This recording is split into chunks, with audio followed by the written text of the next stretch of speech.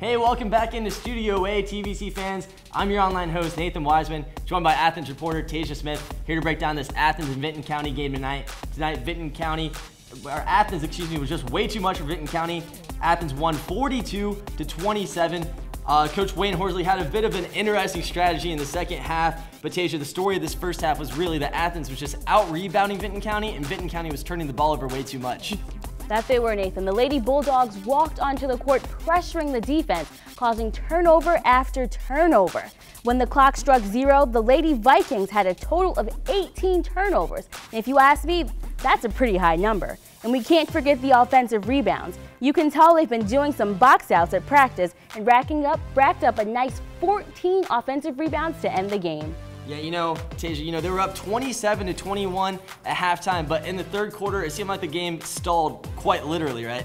It did. It was something I had never seen before. The game started like your regular game, and Sammy Thompson was fouled, and she made one of her 2 foul shots, but then they went back down to the other end of the court, and for 6.5 minutes, Olivia Harris held the ball, and they just stood there. It was something, it was very, very interesting until 20 seconds left, and Athens finally started gameplay, but unfortunately they couldn't capitalize and didn't score any points that entire half. Well, that's extremely shocking. You don't see that every day. I'm sure it made the fans mad, but if you look at Coach Horsley's viewpoint, hey, you're up 5 points, you're not giving Vinton County the ball, might as well just keep it with the time in your hands. But Tasia, we're used to seeing Dominique Dosek take over games like this, but it was really a joint game or a joint domination with Dosek and Harris tonight.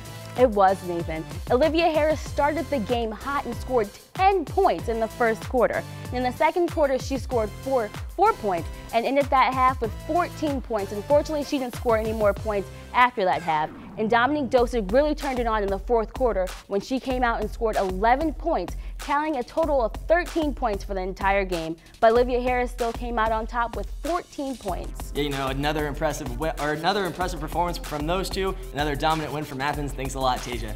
Now, TVC fans, remember you can check us out on the web throughout the week over at woub.org/heroes, and you can also check out all of our different kinds of social media. Add us on Snapchat at Hardwood Heroes and Twitter and Facebook at Hardwood Heroes as well. For Tasia Smith, I'm Nathan Wiseman, reminding you to be heroic.